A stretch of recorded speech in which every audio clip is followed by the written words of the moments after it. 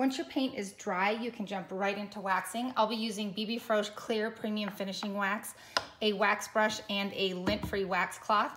I just butter the end of my wax brush like this.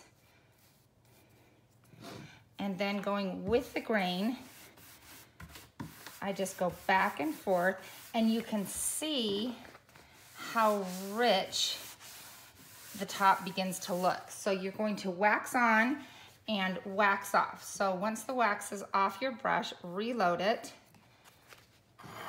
and move on to the next section. So wax on with your brush and wax off with your lint-free wax cloth. You'll know when the excess wax is removed because your cloth will glide smoothly, it won't be tacky anymore, and it will start to shine up.